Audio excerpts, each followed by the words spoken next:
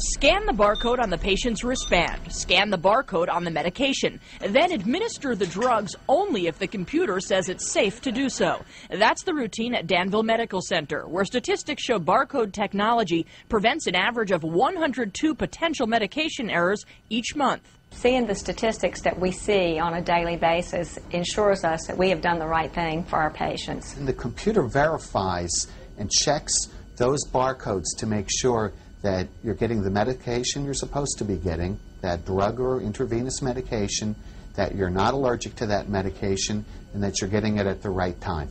At the Cincinnati Children's Hospital Medical Center, medical errors have dropped 35% since the adoption of the computerized order entry system.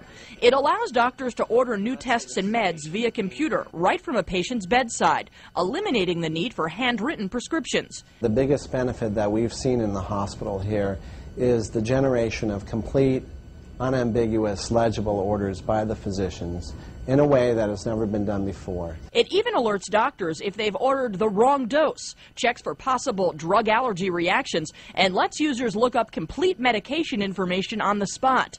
Eleanor Kerr, a government relations expert for Siemens, says the results of these types of technologies are causing Washington to take notice. The president is making statements on national television about the importance of computerized health records.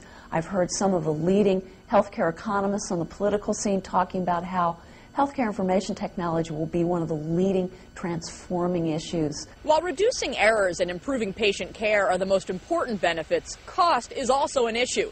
Medical mistakes often require additional costly care, including more administrative processes and hospital liability. So ultimately, these cost reductions can help healthcare become more affordable. Reporting in Washington, D.C., I'm Kate Brooks.